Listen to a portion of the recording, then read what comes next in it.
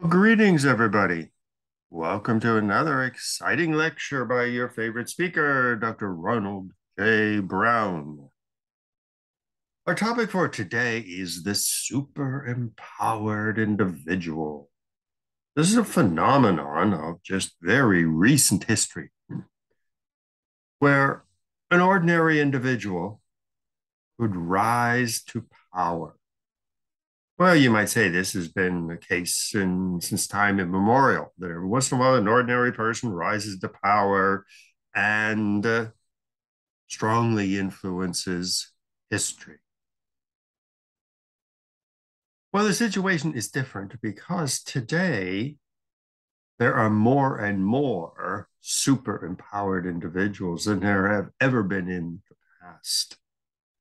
If you look at the picture on the right, you see Donald Trump once again rising to enormous power by hook and by crook, and even becoming the president of the United States. And when he was voted out of office, still remaining one of the most important political powers in the United States. Well, in this world, the majority of the super empowered individuals are not interested in political power. In fact, many of them have more power than the presidents, the dictators, and the kings of the past. And our world is increasingly being dominated by super-empowered individuals. Think of what's going on in Russia with the oligarchs, so-called oligarchs. Well, it's not just Russia that has its oligarchs. Ukraine is run by oligarchs. In the United States, super empowered individuals very often tell the presidents what to do. So we're going to explore this fascinating new world of super empowered individuals. On the left, you see the outline. You're going to see the uniquely American fascination with heroes. Think of Superman and now Superwoman and all of these cowboys riding off into the sunset, shooting up the place, fascination with mafia, with drug cartels. These are the people who have wielded power. And the United States, with no firmly established aristocracy, no firmly established elite, super empowered individuals, the hero, has always been part of our culture. Then we'll analyze some of the women and men of the past who have risen to power. Then the unique characteristic of the 21st century is the role played by modern technology. The very fact that I can record a PowerPoint, put it on Zoom, transfer it to YouTube, I can be watched by millions. I really don't think I am, but people are. There are people who have risen to great power and wealth by using this new type of technology. And then who are the super empowered individuals that are today running the world? And then point five is panic in Washington, in Paris, in London, in Beijing, in Moscow, in Johannesburg, in Brasilia. What are the nation states, the countries of the world? How are they reacting to this brave new world of super empowered individuals? Well, it is one word: panic. All of these little countries, which are on our maps, so neatly outlined with black and in various colors, they are in literal panic as they see the nation state, the government, the country becoming increasingly irrelevant in this new world of globalization, in which the super empowered individual is now supreme.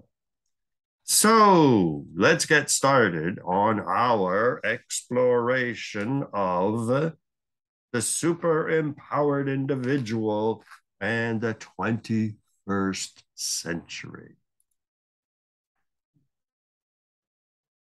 Well, the Americans have always been fascinated with the superhero, or just simply the hero.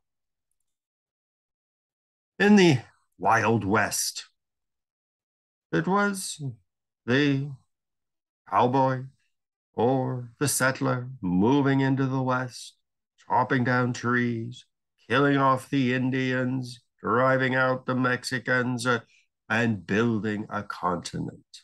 It was a man eat man world back then.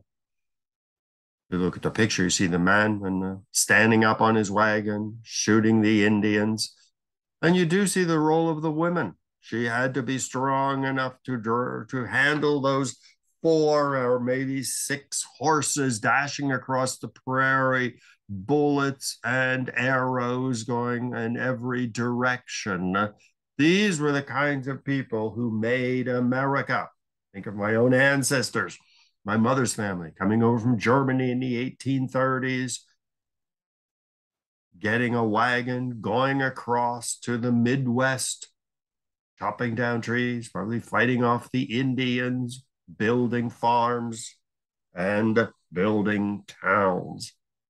This was the American superhero. That's why we love cowboy movies. That's why we love gangster movies, because they are strong individuals who, since we don't have dukes and barons and aristocrats and kings and queens telling us what to do, in the United States is very individualistic. We admire those who come from nowhere and rise to great power and influence. Thousands of books and movies have been made about the American Wild West and our superheroes.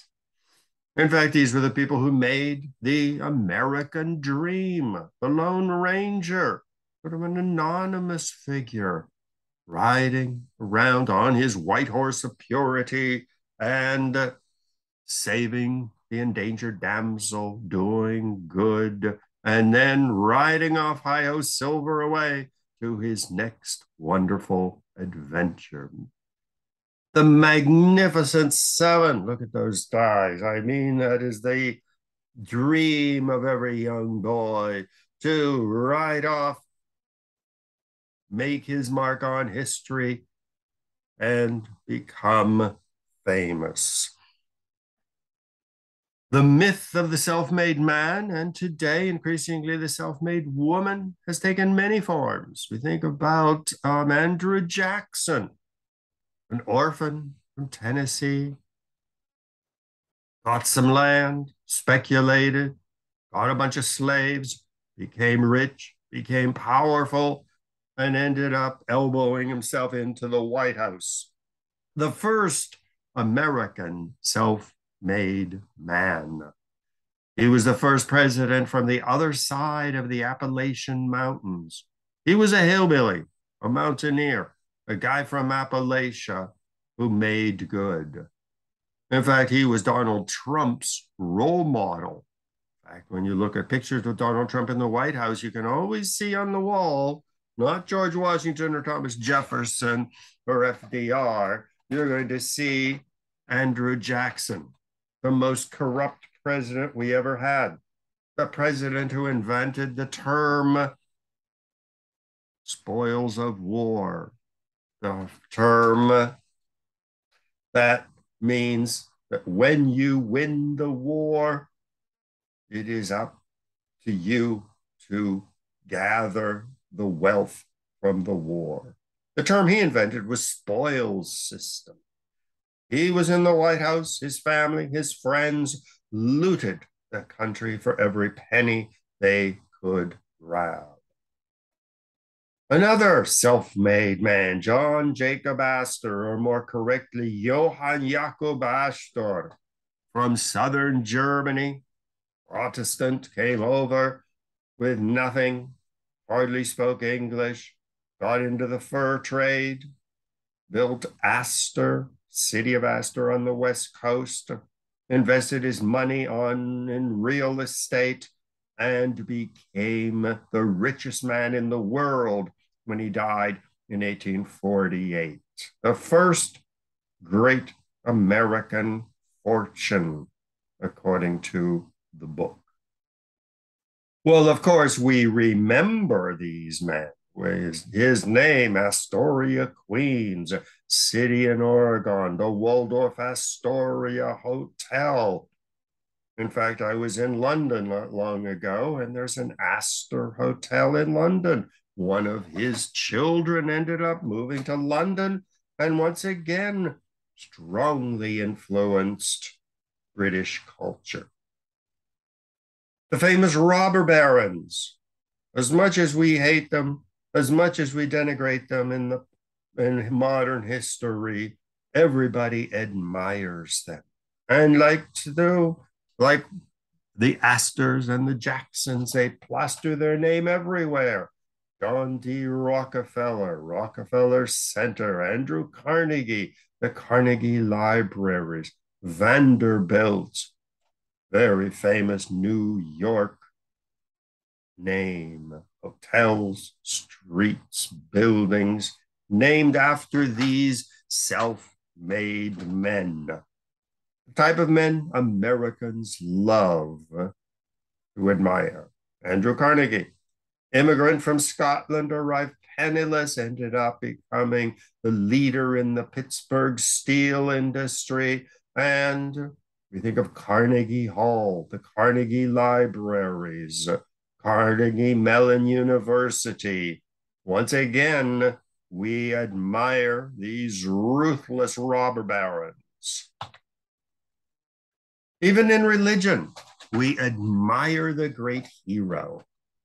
Well, Christians are sitting around expecting the coming of the Messiah, Jesus, returning, overthrow evil, inaugurate the millennium of happiness. In fact, in Brooklyn, Rabbi Menachem Schneerson, the Rebbe of the Lubavitcher sect of Judaism, was proclaimed the Messiah. He was the one who was going to lead to the restoration of Orthodox Judaism, the great Messiah. In fact, people gather at his grave in Brooklyn, expecting him to spring back to life and to continue his work of salvation among the Jews. Jesus was proclaimed the Messiah on Palm Sunday when he went into Jerusalem. He was going to lead the Jews to rise in revolt, slaughter the Romans, and make Israel a great empire from the Euphrates to the Nile, ruling over half of Egypt, Jordan, Lebanon, Syria, Israel, Palestine, the whole way up to Iraq. I mean, this is what the Jews wanted, their Messiah. And below that, a Messiah who I have met. This is Reverend Moon of the Unification Movement. Again, claiming to be the salvation of humanity. A new Garden of Eden, a new Adam and Eve had arrived, and he would save humanity. People flock to messianic movements. They adore great, powerful individuals. So in both economics, politics, and in religion, humans have always admired the great, self-empowered, super-empowered individuals. Sweet Daddy Grace, another celebrity preacher, attracted hundreds of thousands of African Americans in the darkest days of the Depression. He was going to lead them to salvation. And the salvation that he was promising was not after you're dead and go to heaven, but look at the way he is dressed. He would lead them to prosperity here on earth. Joel Osteen, you will become a winner. Jim Jones and the People's Temple. Lead them to South America, create a new Garden of Eden. And who is Guru Maharaj Ji? Another great religious leader promising salvation, and people flock to them by the millions. Well, sometimes these end up going bad. At Jonestown, where everybody ended up committing suicide or being murdered in one of the great tragedies of modern world religions. But still, people, and especially Americans, flock to great, charismatic, powerful people. And in New York, we don't hesitate to put our name on everything we can and celebrate our glory. Trump Tower, Lenox Avenue, Malcolm X Boulevard, Astoria in New York City, a city of Astoria in Oregon, Rockefeller Center, Carnegie Library of Pittsburgh, Carnegie Mellon University. Here again, the mystique of America is you too can have your name plastered all over everything. You too can rise from obscurity and amass great power, whether it is religious power and wealth, economic, political, social, even Hollywood entertainment. Individuals can amass great power. So it is the admiration of the Superman. Obama is Superman. Hillary is Superwoman. Donald Trump is the Super Trump. These are the people who fascinate Americans. A country, as I said, with no established aristocracy. You too can rise to greatness, and you too can spin out of control and become a disaster. Think of Bernie Madoff, from nothing to super billionaire pulling the strings of finance, only to have his empire collapse, himself dead, half of his family committing suicide, and millions of elderly people without a penny in their older years. But still, we admire these people. Can't help but admiring Bernie Madoff. I mean, sleazy, conniving, thieving. I mean, he's almost as bad as Donald Trump in his evil manipulation of power. But yet, we admire these kinds of people. Well, in the past, we have always had individuals who rose to power. Well, when son becomes a king or an emperor following his father, that's sort of okay. But when it is a nobody like Alexander the Great, who emerges from nowhere and becomes a great emperor, that's the type of person we admire. Augustus Caesar, the emperors of China. Well, we don't remember half of them, but we do remember those slaves or eunuchs or prisoners who managed to overthrow the emperor and establish a new dynasty. The Roman emperors were filled with fallen emperors, murdered emperors, generals, and slaves rising to great power. Attila the Hun merged from Asia, conquered Asia down to Vietnam and into the heart of Western Europe.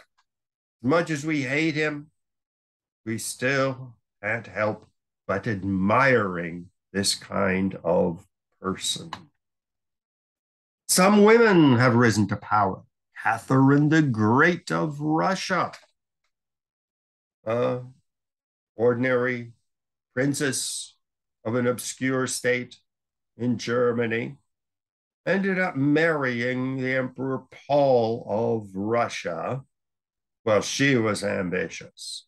Within a couple of months, Paul was dead in his grave, and she was the great Catherine, Empress of the Russian Empire. Golda Meir, a schoolteacher from Chicago, ended up going to Israel, becoming a great political leader, and probably one of the most powerful women in history. Cleopatra, Victoria, the various heroes and heroines of Hinduism and other religions. There have been many great individuals in power, and those are the people we study and admire. Emperors, generals, dictators, Charlemagne, Zheng He, a eunuch, slave to the Emperor of China, went off, explored the oceans of the Pacific, the Indian Ocean, explored the coast of Africa. His ship, the giant one we see in the picture, was the largest ship ever built in the ancient world. The little ones in front of it, those are the size of Christopher Columbus's little boats that he used to cross the Atlantic. Whether you love him or hate him, Joseph Stalin, who wasn't even Russian, he was from the Republic of Georgia, changed his name to Stalin after the German word for Stahl, which means steel. So this was Joseph, the man of steel, responsible for the deaths of tens of millions. But yet he defeated Hitler and built his own Soviet empire. Well, the problem with these individuals in the modern world, as we are going to see, is this is a world of globalization. Money flows across borders.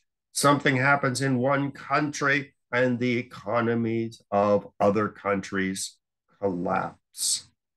Information flows across borders, internet. People from all over the world can view my YouTubes no matter where they are. In fact, I get emails from all over the world asking questions about some of my emails.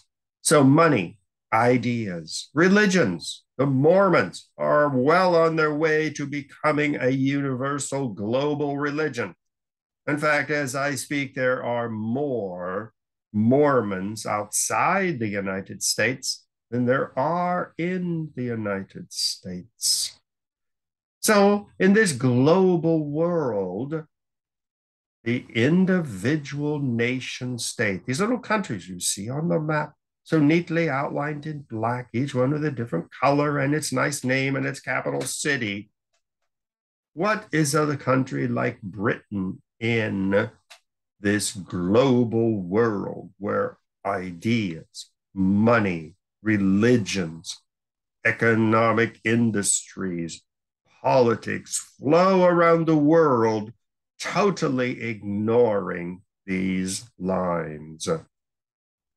A titan of industry in real estate can live in one country, have citizenship in two or three other countries, and operate in half of the countries of the world. We live in a global world, and in this global world, the super empowered individual has now become more important than the kings, the presidents, the dictators of these little, neatly outlined countries in the world.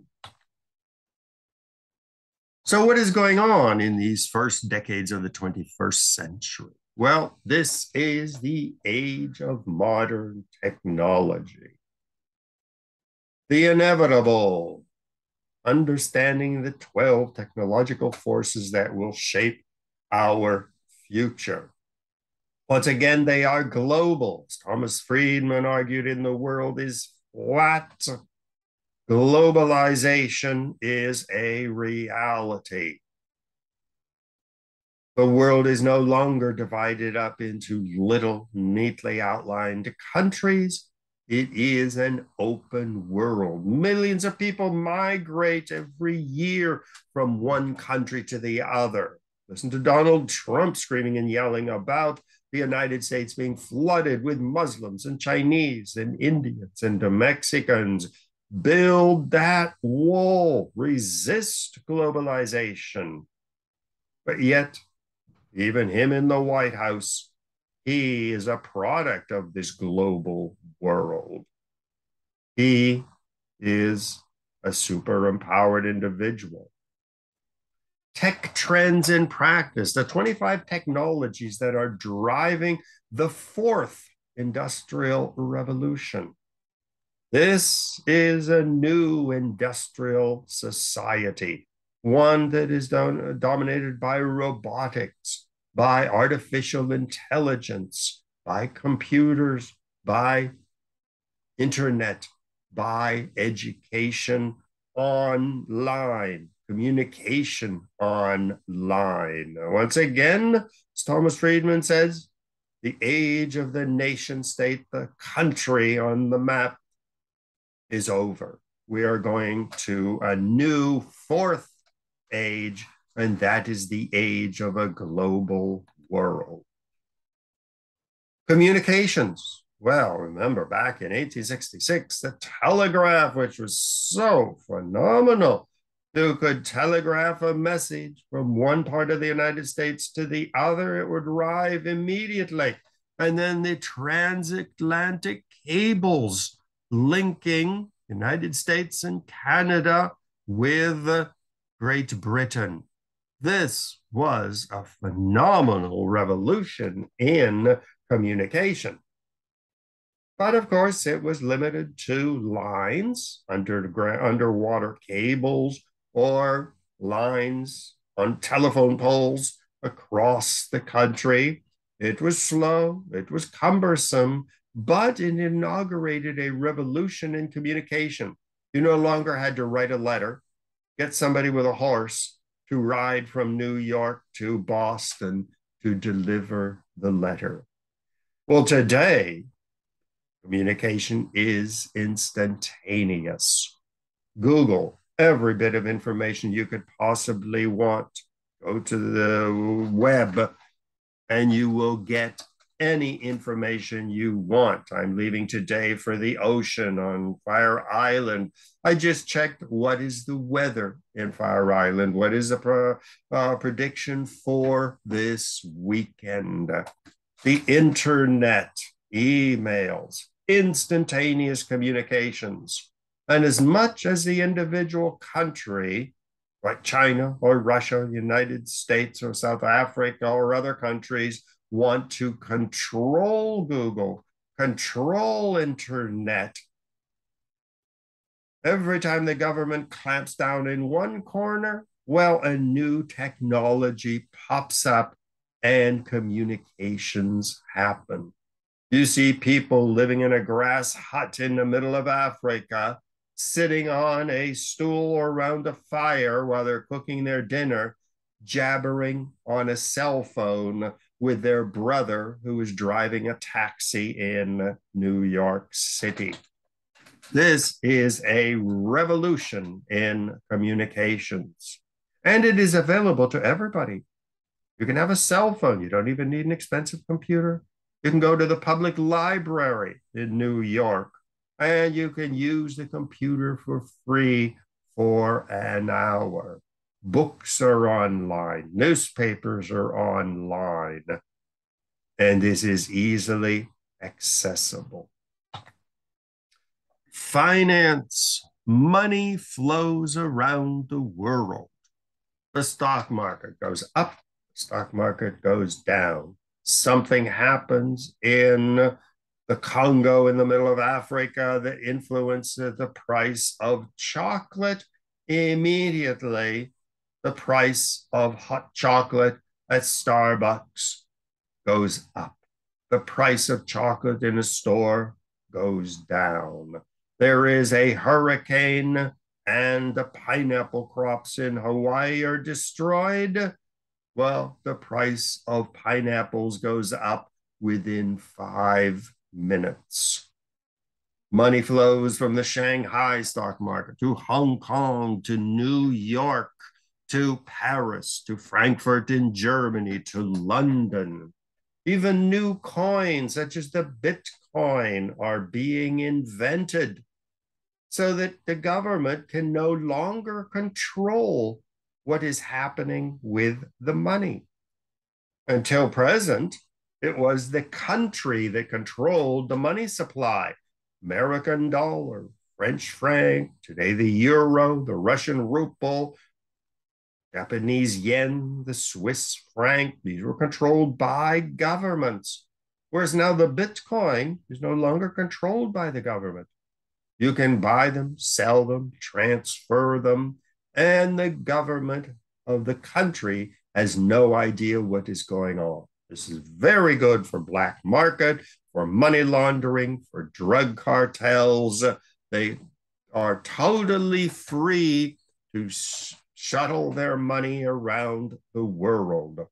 ATMs are everywhere. In many countries that I travel to, you go to an ATM and it'll say, what kind of money do you want? Do you want euros? Do you want dollars? Do you want the reals of Brazil? Offshore banking. You can be a multi-billionaire in France, but you hide all of your money in some offshore bank account. And so even the governments don't know how much money you have, where the money is going. So finance today is finance in a flat world. Armies. For centuries, countries had armies. Now, every once in a while, somebody, a general very often in the army, would get power and would overthrow the king or the dictator or the president. But armies were usually associated with a country. Whereas today, money flows around the world, culture flows around the world, religions flow around the world.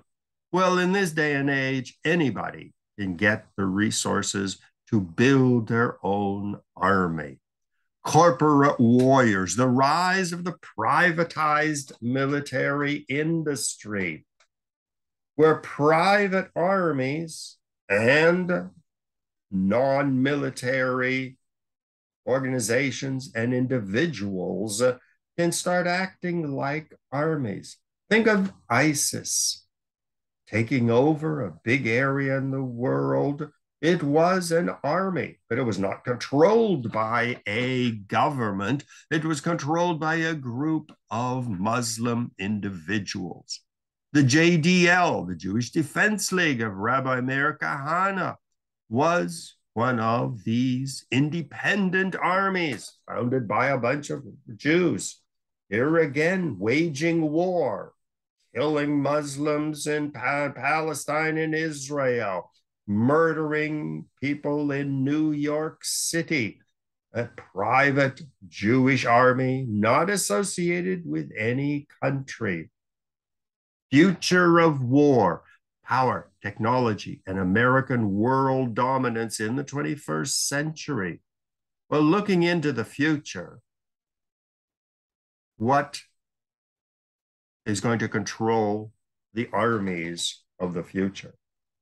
Think of Al-Qaeda declaring war on the United States.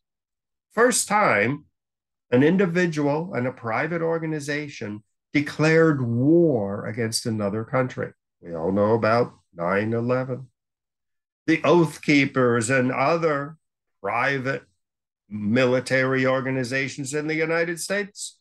We all saw that in January 6th, where they attempted to overthrow the government, storm the Capitol, lynch Nancy Pelosi and the vice president, and put Donald Trump back in power.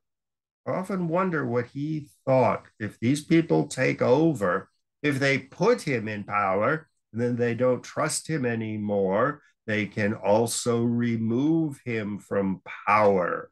They could go to war against the American army. I come from rural Pennsylvania where private militias come to train.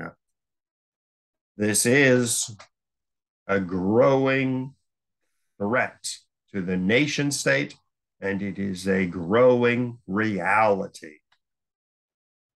Religious empowerment with new technology.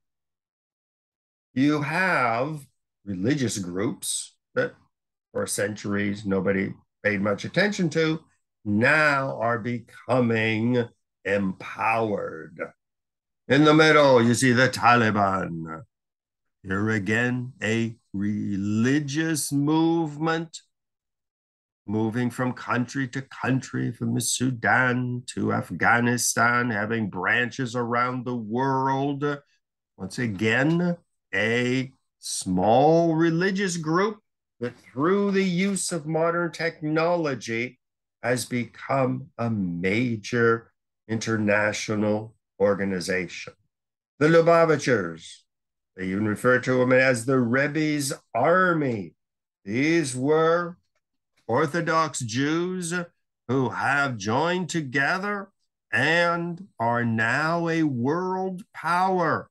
They are a powerful influence in the United States, powerful influence in Russia, powerful influence in Israel, very often opposing the policies of the state of Israel. But even the state of Israel cannot destroy the power of the Lubavitchers.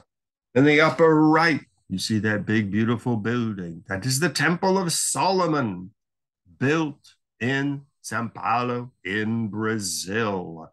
The Igreja Universal de Reino de Dios, the Universal Church of the Reign of God, founded by a Brazilian preacher, now worldwide, super wealthy, building churches all over the world. Here again, using modern technology, modern travel, modern finance, modern communication, even a preacher in the jungles of Brazil can become a super empowered preacher.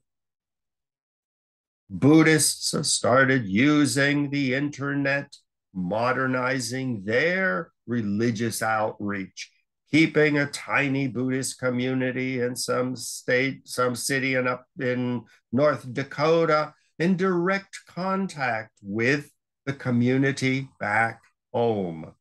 Even during COVID, so many churches were forced to have their religious services on Zoom, forming virtual congregations. Donald Trump managed to get the support of the evangelical Christians, and he could just as easily lose the power. But the evangelical Christians are tech savvy. They know how to communicate, how to use money, how to use political influence to make the evangelical Christians the most powerful religious force in the United States. And we won't even talk about Mexico and Brazil and countries in Africa where the evangelicals are now one of the most, if not the most important religious organization. West Bank settlers, once again, with modern technology, modern armaments, Jews from all over the world migrate to Israel, go to the West Bank, and these militant West Bank settlers have their own militias, their own plans. They want to take over a Palestinian town. They move in, and even the government can't stop them. They receive billions of dollars every year from wealthy American Jews, and they are expanding their presence in East Jerusalem, in Israel as a whole, and especially the West Bank. Out of control in the eyes of the Israeli government and even the American government. Global migration, a fact of the 21st century. Angela Merkel recently accepted 1 million new immigrants into Germany with just signing a document. I was in Paris and London last summer. I mean, you get the impression that London is Londonistan. The French entire neighborhoods are now taken over by Africans, by Muslims. This is a reality, the age of migration. And not everybody migrates on ships or walks through the wall from Mexico to the United States. In this day and age, migration can be on an airplane where people will come to the United States as students or as visitors, simply overstay their visa and end up becoming a part of the new society. The picture at the top in the middle shows me working with the Vietnamese refugees fleeing Vietnam. This was in Southeast Asia. I worked there for a summer as part of the United Nations High Commissioner for Refugees. So, in these first decades of the 21st century, people are on the move. You get people who are born in one country, go to school in another, work in another, roam around the world. When I was in Dubai not long ago, the woman at the hotel lobby was from the Philippines. She had worked a couple years in the hotel industry in Brazil, in New York, and she was now in Dubai. She had accumulated 3 or 4 passports, spoke 5 or 6 languages. Her husband was not Filipino. He was from Saudi Arabia. I believe the children grew up speaking Tagalog from the Philippines, English, Arabic, and were citizens of the world. Once again, even Donald Trump's wall could not stop the arrival of millions of refugees from all over the world coming across the border into the United States. His ban Muslim immigration did very little to stop the phenomenal growth of the Muslim population of the United States, both through conversion to Islam and immigration. Well, these migration is just one of the problems confronting the modern nation state. You go to France and you really wonder how many people are French. All these new immigrants coming in. What does it mean to be French? This is a big issue the French are complaining about now because they're finding that so many of the new immigrants said, okay, I'll learn French because it's a useful language, but I don't consider myself French. I consider myself a European. I consider myself a citizen of the world. And with global warming, with wars, with earthquakes, with all the other problems we have in the world today, migration is only going to increase. Huge areas of Africa are drying out. The Sahara Desert is expanding, forcing millions of nomads and farmers to flee their dying countries in the Sahel and make their way across the Caribbean to Europe or even further away to South America and then to the United States. Another reality of the 21st century is the reality of global pandemics, whether it was AIDS emerging in Africa and spreading around the world, or whether it was COVID-19 emerging in Wuhan in China and spreading around the world. These new pandemic books are a feature of the 21st century. It's unbelievable that the nation state of the United States, with the trillions of dollars we spend on medical care, ended up being the country the least able to deal with COVID-19. In fact, today, COVID remains one of the major causes of death in the United States. And these new plagues are going to get worse in the future.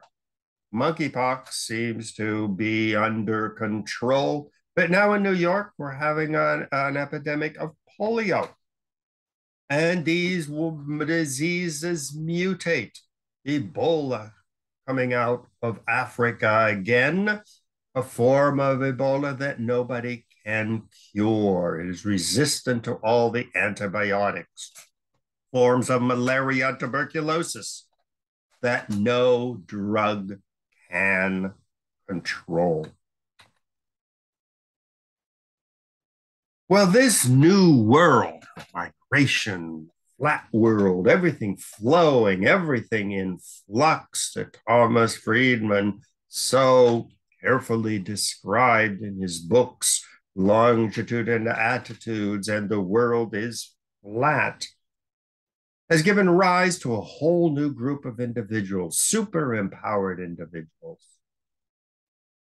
They have access to trillions of dollars, communications. They can mobilize millions of migrants and immigrants. They can have bases in 5 or 6 different countries, and the countries of the world are literally powerless to control them. In this area of globalization, Thomas Friedman wrote, there are 3 balances of power. The United States as a superpower, global finance, money flowing around the world, and super empowered individuals who are able to employ the latest technology to influence the other 2, to influence, if not control, global finance and even the United States. What happened on September 11 was a result of one super empowered and angry individual. There again, Osama bin Laden, the prototype of a super empowered individual declaring war against another country. First time in history that an individual has declared war against a country. In the past, it has been other countries that declared war against each other. Whereas here, for the first time, you had a super empowered individual who declared war against the United States and accomplished what Hitler and Stalin could not, the bombing of mainland United States. Another superpowered individual, Bill Gates of Microsoft, an American, became the richest man. Sometimes he loses the status, sometimes he gets it back. His wealth is in, here it was listed at the time at $86 billion. Well, he had so much power that there was a humorous, phony newspaper report which said that Microsoft was going to buy the federal government in Washington because many people said Microsoft was efficient. It was well run.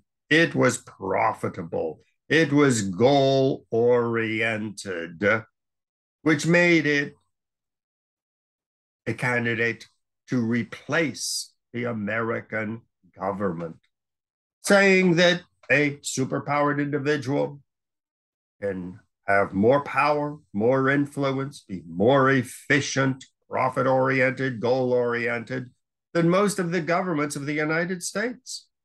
We had Donald Trump, who was trying to close the United States off from the rest of the world. Now we have a new president who is open to the world, dragging the world into this crazy Ukraine war because Biden was so desperate to get Ukraine into NATO, build American military bases all over the Ukraine, that it gave really Russia and Putin no choice but to respond to this vicious aggression. So here again, in this day and age, most companies are better run, more profitable and efficient than most of the countries of the world. Think of the corruption of the Mexican and Brazilian governments, the chaos that is in half of the countries of Africa. Maybe Microsoft should take over ruling these little countries and turn them into just a department of Microsoft. Google, Page, Brin, and Pichai.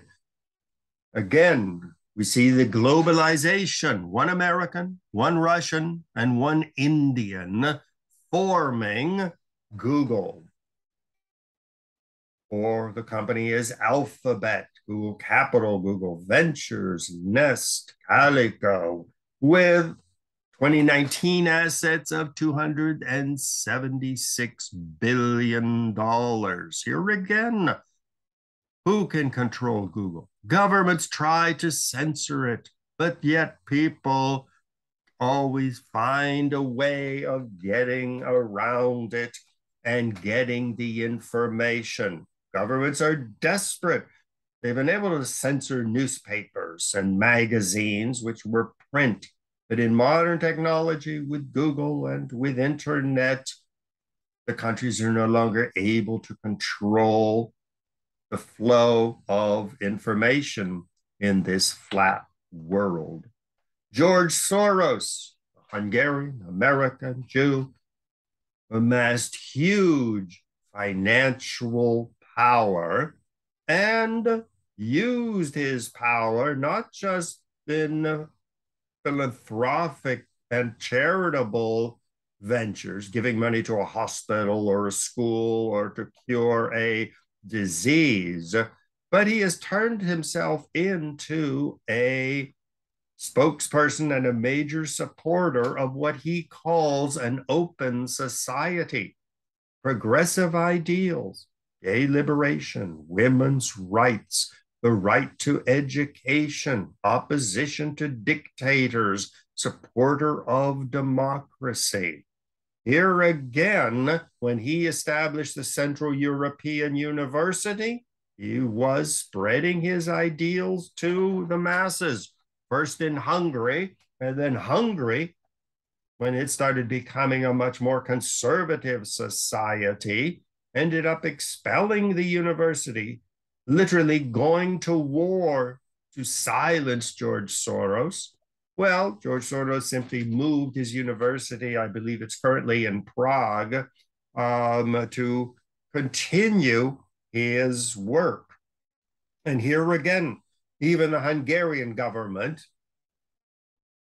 could not control George Soros. And George Soros, when he sees something he doesn't like, he says it. And he has the financial resources, the access to modern technology to make himself into one of the economic, intellectual, and moral spokespersons in the world that even countries cannot control. He's been kicked out of countries like Russia and China, I believe, because they oppose his open society ideology. Elon Musk, South African American, once again showing the influence of migration. From South Africa, came to the United States, put down roots, but considers himself very much a citizen of the world, amassing huge amounts of money, billionaire CEO of SpaceX and Tesla, and he is shaping our future, according to Ashley Vance. A self-made billionaire, visionary entrepreneur. Here again, he's not just making money and living in a big house and enjoying it. He is shaping the future. Electric automobiles, exploration of space, coming up with some of the most phenomenal ideas where suddenly you're having an individual who is building rockets and possibly even build bases on the moon, investigate planets, explore planets, maybe even start building cities on other planets and exploring the stars. This is an individual who is doing this. This is not a government anymore. The American government, if it wants to build a base on the moon, or the Russians or the Chinese or the Israelis, it would be for military purposes to dominate the Earth with a huge military complex on the moon. One rocket could take out a major city or destroy an entire country. Whereas here now we have no longer countries who are even militarizing themselves, but we have an individual who is taking over many of the functions that have until present been dominated by countries. So you sort of wonder how authoritarian countries like China or Russia or Iran view an individual crowding in and accomplishing what the countries themselves can't do. Osama bin Laden, establishing his own army, declared war on America. His speeches are broadcast around the world, even if countries tried to censor him. They called these organizations terrorist organizations, tried to stamp them out.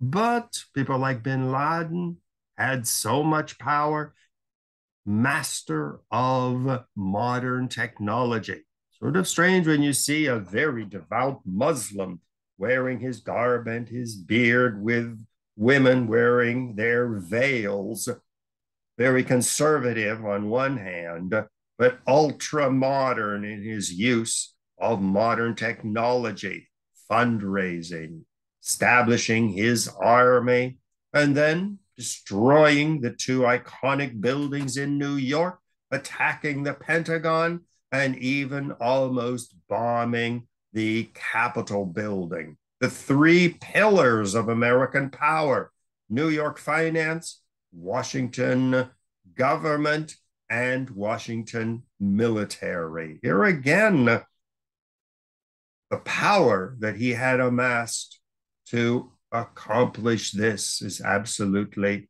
phenomenal. Oprah Winfrey, entertainment power, ordinary African-American woman with a very unfavorable family situation in the past, ended up amassing a fortune in billions. They call her the Queen of Talk. Net worth estimated, last time I checked, 3.5 billion. Here again, her book, Lessons for Life-Changing Success. You too can become a multi-billionaire. And her influence is phenomenal. Her famous book club list, where you can be sure that every book she recommended on her show, the sales went up, and you can be sure she was getting a good cut. Look at the way she's dressed. Every picture, a completely different outfit. When Oprah would show up on a program, the dress she was wearing was an instant success around the world.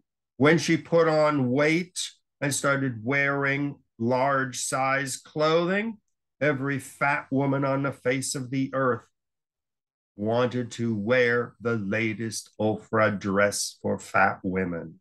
When she got thin, she cultivated the thin crowd. As she gets older, it is the older women who look to her how to do their hair, what kind of jewelry to wear, what kind of makeup to wear. Every picture of her is different. That is marketing. Just the picture flashed across the internet, flashed across the Google, flashed across the television screen or a YouTube video, and it is millions of dollars in her pocket. Once again, a face, a name which is recognized around the world, a powerful woman, a super empowered woman. Edir Mercado, an ordinary kid from Brazil, growing up, establishing his own religious empire, the Igreja Universal of the Reign of God. Here we see him as book nada a perder, nothing to lose. On the cover of Forbes billionaire list. In the middle at the top, that is his reconstruction of the Temple of Solomon in Sao Paulo. Below that, that's me standing at the front door. I mean, using every means of modern technology. Look at all those people lined up to go into his massive temple. He claims it's even bigger than the Temple of Solomon. Missionaries all over the world, billions of dollars in financial resources. In fact, the president of Brazil is a member of his church, as are other world leaders. They listen to him. He brings his millions of members to vote for whoever he decides. Again, super empowered religious leader.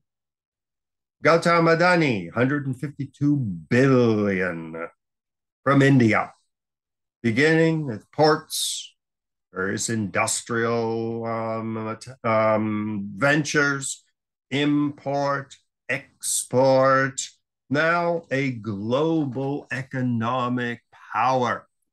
If he has a steel mill, one in England, one in Germany, one in Russia, one in India, and one in the United States, the steel industry goes down.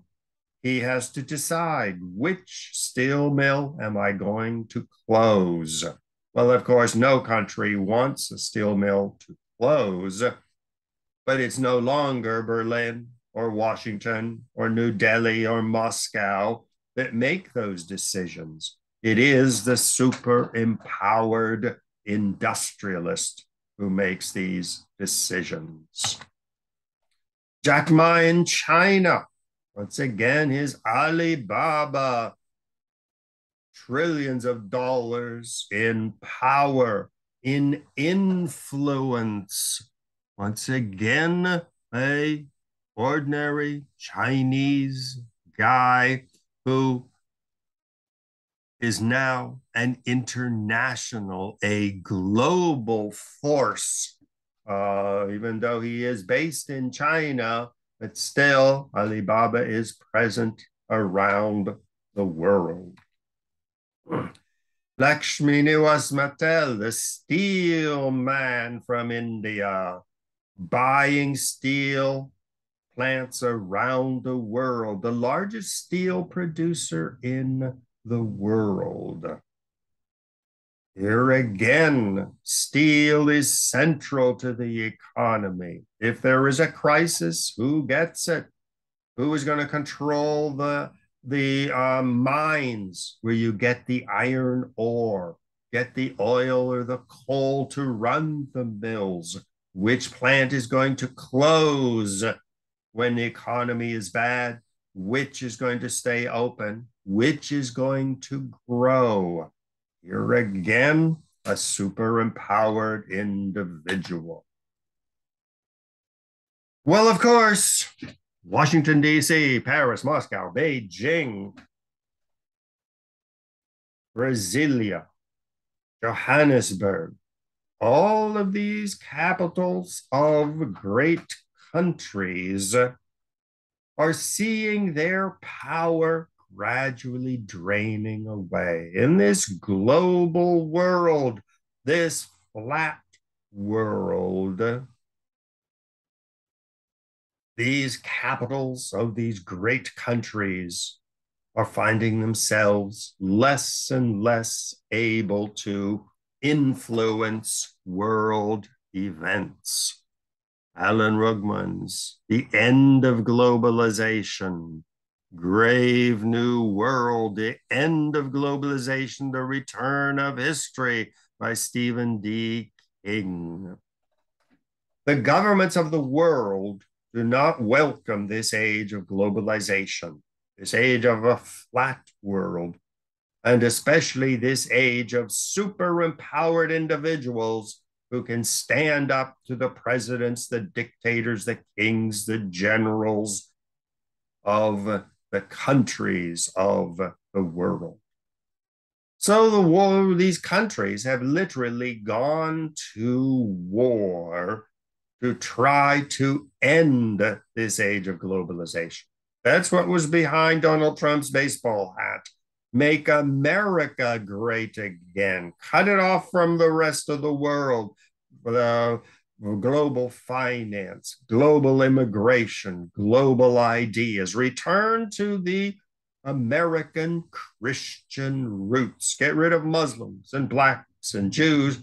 Make America great again as it was back in the 1960s and before that, back to World War II. End the age of globalization. So now we are in a wartime. Here are the giant ships which transport products around the world, are the giant banks which finance the world globalization. Are the countries of the world going to sink these ships? Are they going to shut down the banks? Are they going to censor the internet and Google and build those walls that Donald Trump likes so much? So in these second decade of the 21st century, we are in a state of war.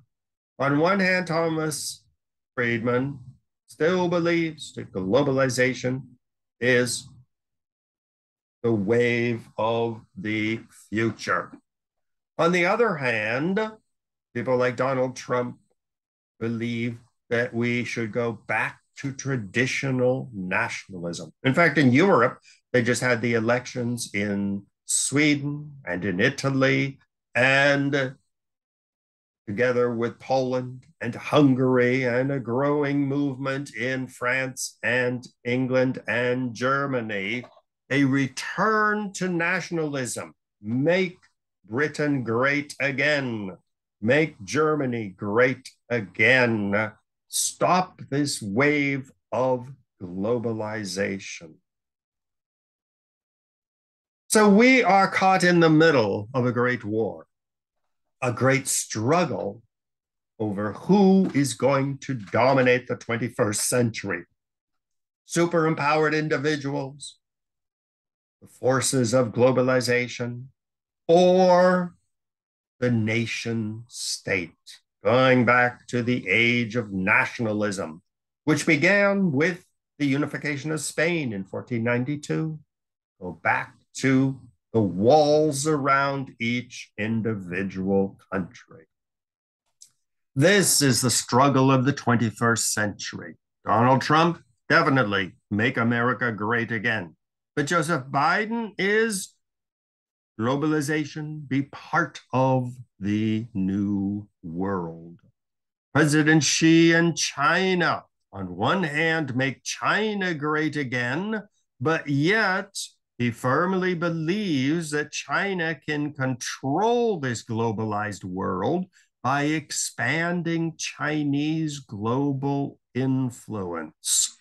So here again, what is going to be the role of the nation state in this new globalized world? Will they wither away, as Thomas Friedman prophesied, or will they manage to keep firm control of the world, as President Xi advocates, Or should the United States withdraw within its walls and go back in history to a time when we were white, Anglo-Saxon, Christian country?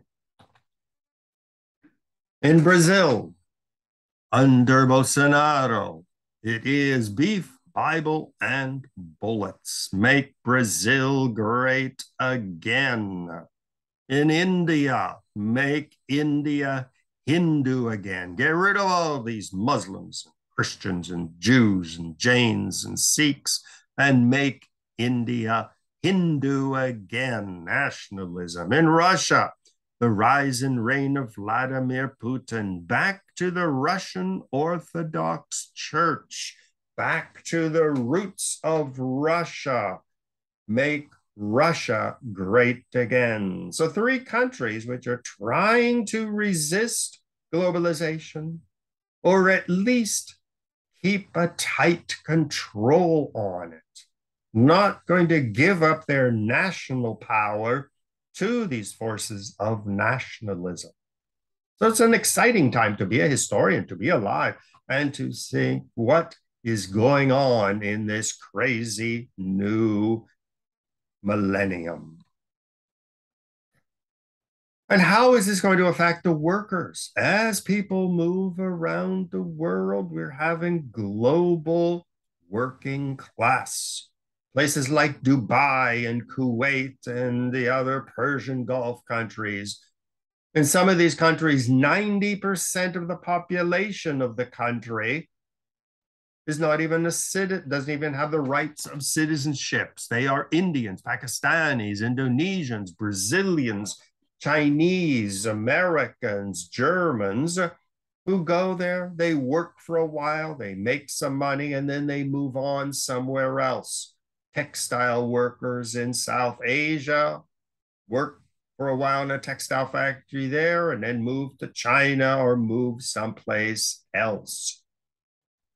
Well, this is another force of globalization. As people wander around the world, what is going to happen to them?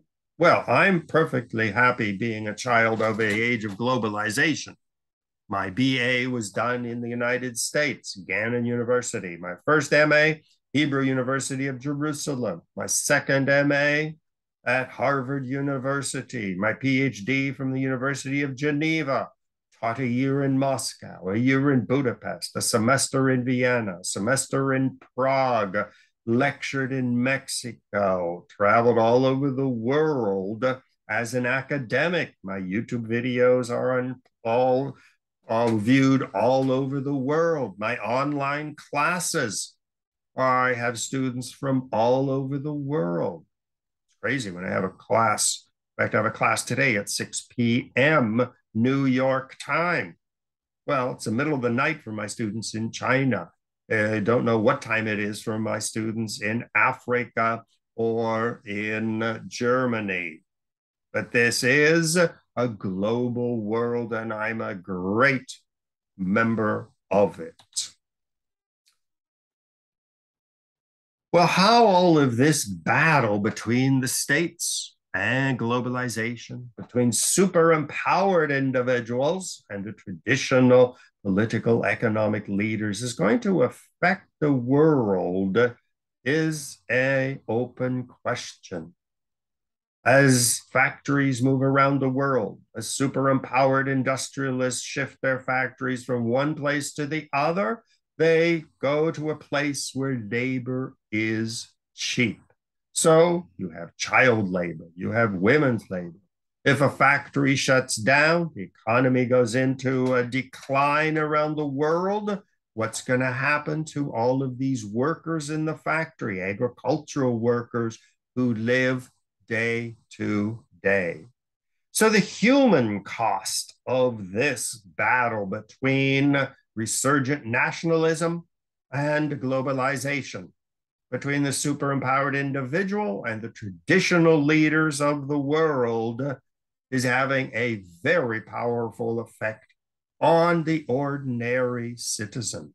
When you think of my friend from the Philippines who worked in the hotel, in Dubai. I asked her once, I said, well, what are you going to do for retirement? I said, are you saving money? Well, she said, I send money back to help my family and this, and this. But Social Security is still controlled by national governments. Labor unions, labor organizations are still regulated by national governments. So, how all of this is going to affect the ordinary citizen is another major question of the 21st century. The inability of countries to control labor these days. Factory closes in Mexico, everybody migrates to the United States.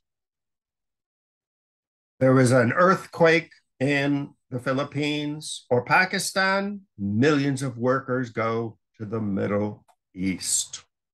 Poverty in one country or disease can result in the virtual destruction of a country. So, are we in the age of the end of the nation state? Here again, ask Donald Trump, President Xi, Putin, Bolsonaro, and you will see what's going to happen in the future.